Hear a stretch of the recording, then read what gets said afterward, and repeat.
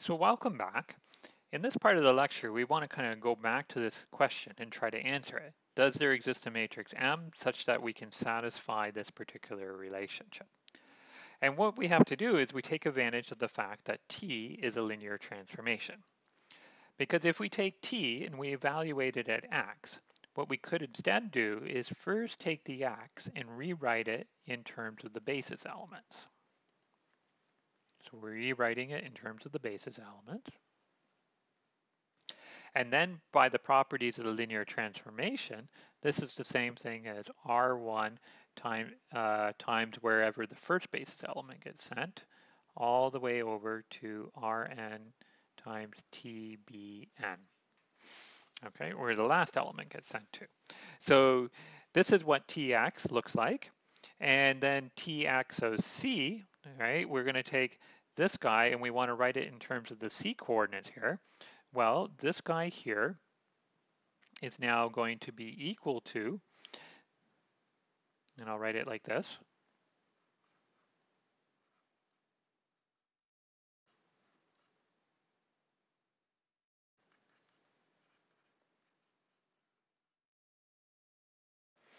Okay, so we want to figure out what Tx was with respect to the C coordinates. Well, we could rewrite it in this particular form right here. But another way to think about this is we can actually factor out all the coefficients. So we actually have, oh, yeah, so we can rewrite this as T1, sorry, not T1, R1 times the C coordinate of B1 plus R2 times where the B coordinate gets sent by a T and then its C coordinate and so on. Cn, T, a lot of parentheses going on here. And then what we want to notice here, and hopefully I left myself enough room to do this, is that this guy here is the same thing as taking a matrix, because these guys are all vectors right here. You're taking a matrix where this is the first column, where this C coordinate is the second column, and so on. And this gives me TBN, and that's my last column, times the vector R1 up to Rn. Okay, and what you want to notice here is that this last little part right here, the R1 through Rn, is actually the B coordinate of the x, right? So this is equal to the B coordinate of the x. So I'm going to draw a picture here in a second, but the takeaway here is that you're taking your x, you're sticking in your function, and then you get this value.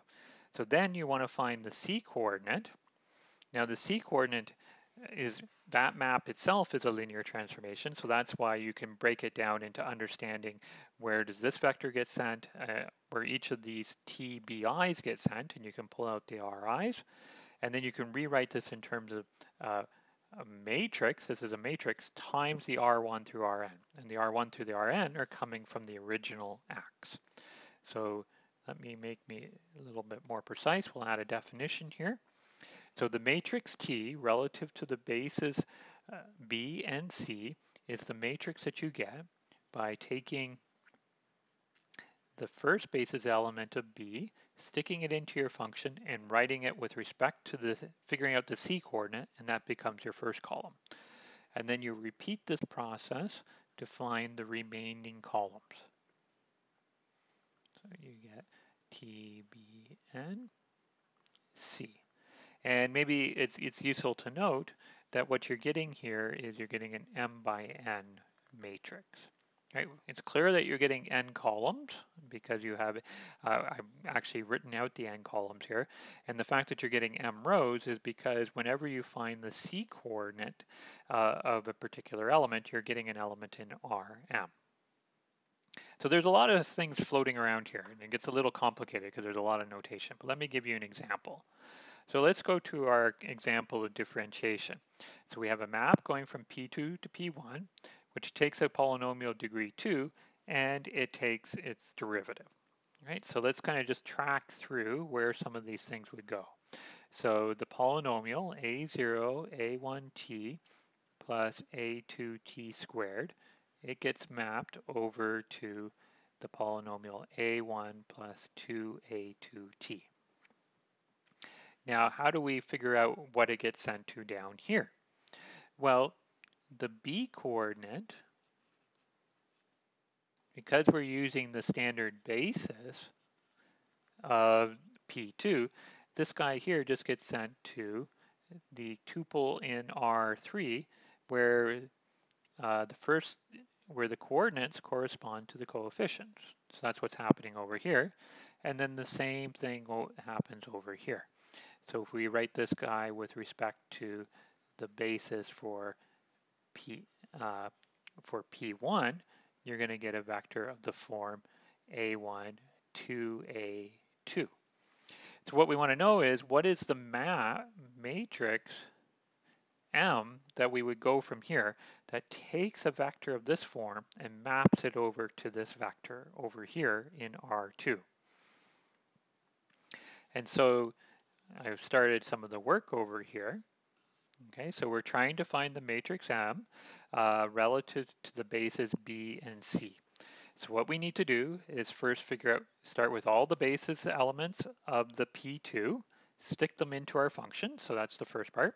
So we're going to stick our first basis element in, which is 1. We stick it into our function. So we're differentiating 1 and we're going to get 0.